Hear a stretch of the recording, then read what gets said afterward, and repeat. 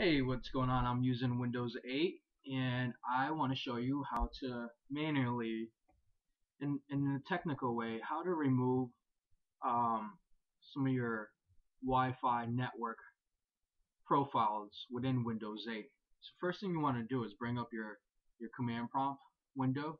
You can do something simply like, search CMD. You can have shortcut key start Windows button plus R. It's going to bring up the run box. Then you simply type in CMD.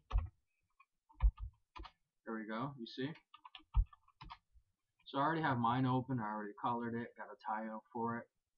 So to show a list of networks for your system, we're going to get into the following codes. Simply type in netsh.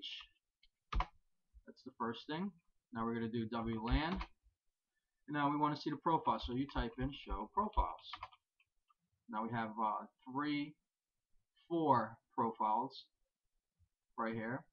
Now I actually want to remove Netgear, so what we're going to do is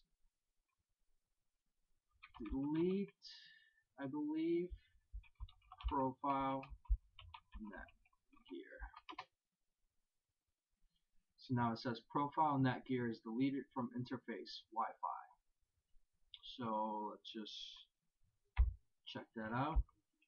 I press the shortcut key F7. It brings up this little menu in the command prompt window, and I simply select show profiles.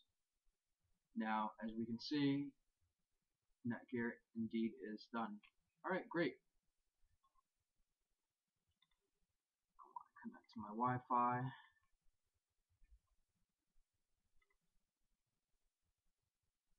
Connected. Great. Look at that. My new Wi-Fi is added. There you go, guys. Hope you enjoy that.